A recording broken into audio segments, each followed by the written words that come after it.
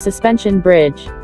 In modern design, the suspension bridges are designed as a cost-effective solution for a situation where it is hard to place bridge piers in the middle of the river or stream. A German-American engineer, John Augustus Roebling, came up with the idea of a web truss to either side of the bridge and developed the design of a Brooklyn Bridge connecting Brooklyn to Manhattan in New York.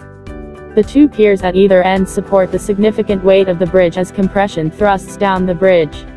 The cables or chains carry the tension force of the bridge. These cables also work as a supporting truss system underneath the bridge deck to harden the deck and decrease the ripple and sway.